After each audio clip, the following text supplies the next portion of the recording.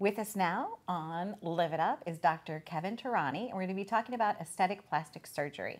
Welcome to the show, Doctor. Thank you. Thanks for having me. This is so lovely. I am so impressed. We are here at Aristocrat Plastic Surgery. How did you come up with that name?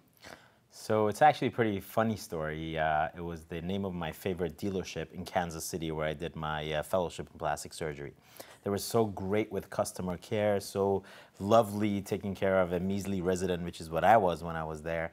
I was so enthralled by their service. I actually asked if I could use their name for my corporation, and I did. That's wonderful. Now, Yes. do you still send them like holiday cards and stuff? Do you keep in touch Can't with them? say I have. Okay, maybe this year when they see this, they'll be like, hey, Yes. Dr. Kevin. Yes. You are known basically for being the foremost authority, or at least one of the best in the world at doing a mommy makeover. How did that come about? Thank you. That's quite an honor to be known as that.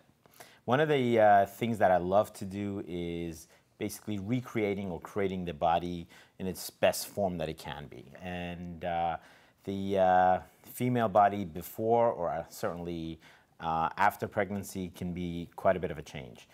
I started with training with one of the best in abdominal contouring or tummy tuck procedures called Dr. Lockwood, who I trained with in Kansas City. And from there, it took on a form of its own where I was really sculpting the abdomen and really was able to recreate breast shapes. And word of mouth got out and a few celebrities, and it worked out well and made it happen. Do you consider yourself both a surgeon and an artist? Definitely. This is something that it's more almost obviously form and function and safety and all of that comes first. But one of the reasons people are coming to me and one of the reasons to be a plastic surgeon is because you're creating something that's youthful, better looking, for patients to feel good about themselves. It's like a piece of art. When you look in the mirror, you feel good about it. When you look at a piece of art, you feel good about it, and that's what it's about. Now, I've seen some of the sculptures that you've done. At what age, at an early age, did you do like an art project that you still have in your home today? And if so, what was that Play-Doh that you were like sculpting? Play-Doh was definitely one of my favorite things to do, unbeknownst to me what it's going to take me. Having said that, I actually formally was never trained in artistry. It's something I really love to do with my hands. I always like to build things.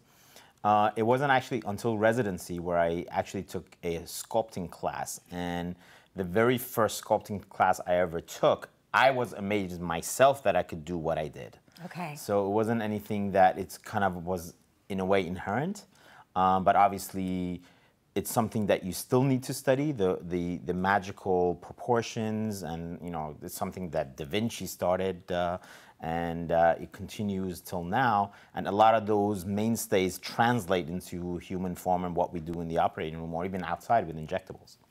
Speaking of injectables, one of the things that we talked about before we started this interview was that my fear of it. I'm afraid. I've had it done once, and then I'm kind of concerned about what's inside, what the chemicals are, and things like that. But you made a very good point. You said it's not just having the quality of the ingredients, but it's also having an expert injector doing it. Right. So how can somebody go about that? About maybe coming here, making a consultation, kind of putting their mind at ease? Like, how could you walk through some of that? I think the first step of kind of going through it is always best done with a friend or a colleague, somebody like you kind of trust with, or a family member that has had it done. When you have that personal connection, then you can see what it's like. And a lot of times we could do that because I think of my staff and our office as a family. And pretty much everyone, including myself, have had injectables or other forms of plastic surgery. So a lot of times we actually get them to see what it's like. One of the most common myths about, say, Botox is that you have a frozen look, that you're no longer moving and you look freaky. And fact of the matter is the majority of the people that have good Botox, you won't even know it because it's good. The ones that are bad are the ones you're noticing, and those are the ones that you want to stay away from. But so we show them those natural lines. Like I have Botox on my forehead. I have full animation. I can move. It's all about doing it small doses, doing it in the right area, and kind of keeping up with it. And most people kind of take that first a plunge, and I call them Botox virgins, that they basically come in, that's the first thing that they have done. And then it slowly graduates to some smaller fillers or some skincare. And that's usually kind of their introduction. And they can see how these smaller improvements really help. It does, absolutely. Like, you know, building confidence, or, you know, if you've got a business, or if you're somebody that's gone through a divorce, there's many different reasons why you might just want a little assistance in helping you with, you know, your looks. Absolutely, absolutely. I sometimes liken it to patients having their hair done or their nails done. It's something that you feel good about yourself. It's obviously not the same level. There are complications that can happen with injections. If you do it right, it shouldn't. It's obviously not the same level, sterility, expert injector, doing the right products. But in way of life, or the way you actually think about it in the back of your mind, it actually is similar in how it affects you, makes you feel better about yourself, and self-improvement in small little steps.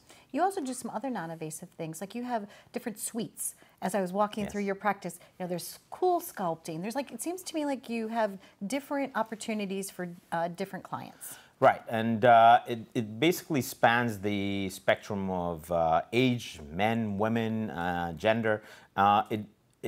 We try to be the go-to place for all your aesthetic needs. So if you feel that you want to start with something that's very non-invasive, you mentioned cool sculpting, for example. It's for somebody who wants zero downtime, has a little bit of a bulge that wants to go away, they don't want surgery, and most people don't want surgery, and we're not gonna jump into surgery right away. Right. So you will get that kind of an improvement.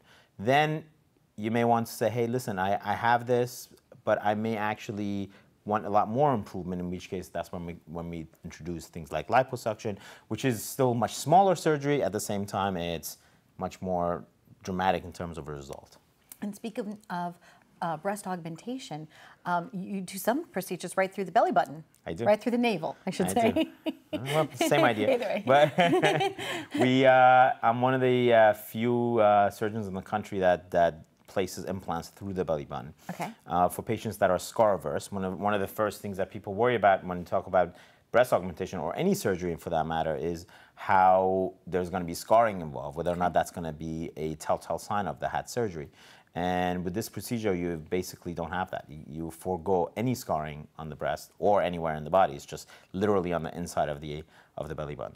And for those that do need operation or elect to, your operating suite is beautiful. Thank you. Everything here, doctor, is so pristine clean. It's so well designed. When I walked in, it's a feeling of like a nice deep breath, which was completely what I wasn't expecting that. Thank you. You know, Thank you. so I want to compliment you on the practice that you've created and what you've put in, and the equipment that you have, the knowledge that you have. It makes me feel, like I said, before coming to even talking to you about it, I was like, I'm a little afraid, but you know, I think now I'm ready.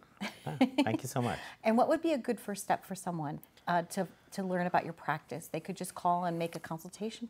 Make a consultation to come in for a consult. They'll meet with one of my coordinators, of course, eventually with me.